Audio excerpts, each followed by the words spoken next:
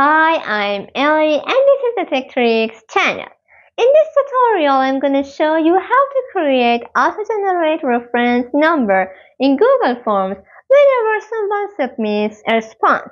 In this tutorial, we will use AppScript. And don't worry, the coding part is so easy and I will give you the link to the code in the description and in our website.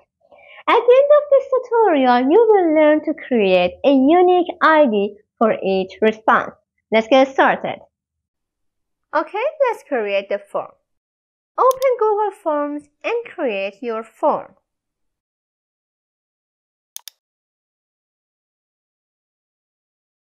Add the questions you need, like name, email, or details.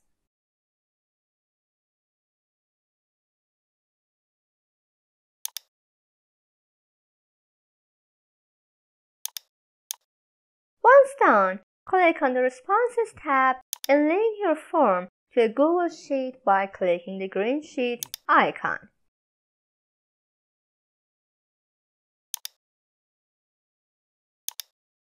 In the Google Sheet linked to your form, you'll see the default columns for responses. Insert a new column at the beginning and label it as reference number.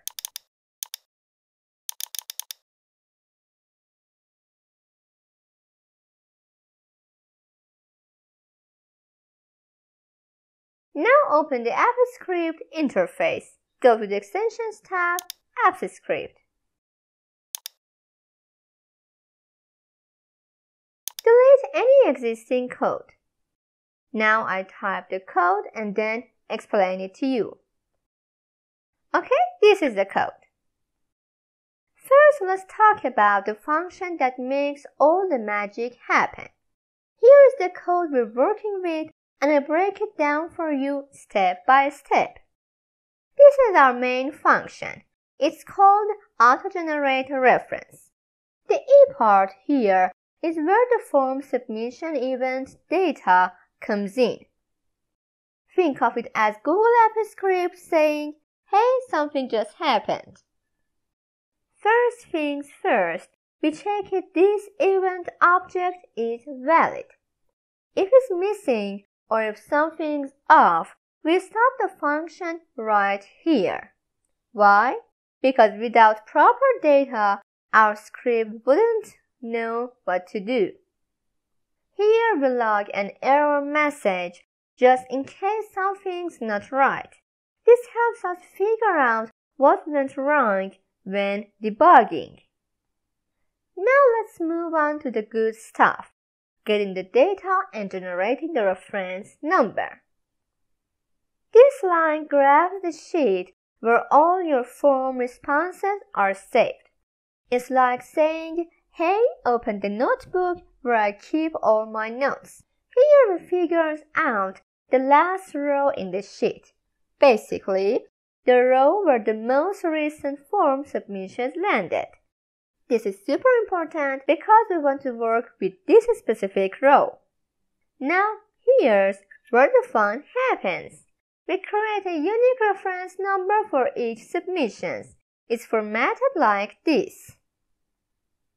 Finally, we take the reference number and plop it right in the first column of the row that was just submitted. Now it's saved. Okay, so we got the function. But how do we make it run every time someone submits a form? That's where this next bit of code comes in. This function is called createTrigger. Its job to set up the connection between your form and the script. We're telling AppScript, hey, I want to use the auto-generate-reference function as my trigger. Then we say this trigger is specifically for the current spreadsheet. And here's the magic phrase, on form submit. This ensures the trigger activates every time the form is submitted. Finally, we hit create to lock it in. Now save the project with a name like auto-generate-ref numbers. Click the Run button for the createTrigger function to set up the auto-refresh system.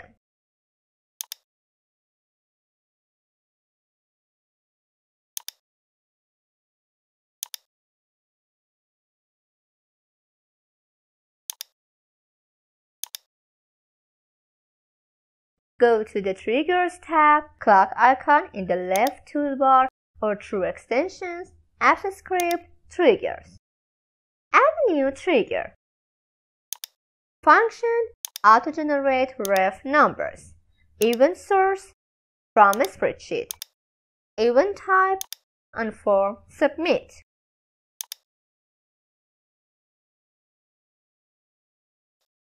Now it's time to test your form. Go back to the Google Form interface and submit a test response in your Google Form.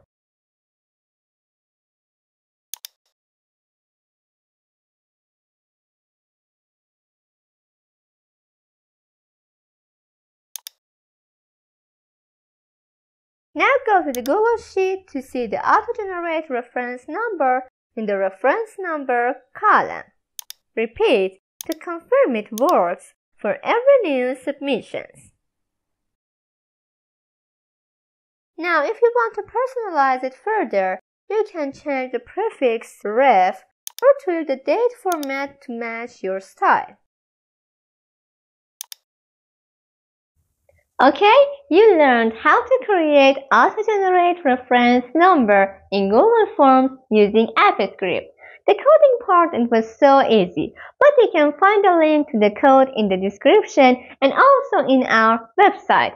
If you like this tutorial, please hit the thumbs up and do subscribe in case you're not subscribed yet. As always, thanks for watching. Have a good time.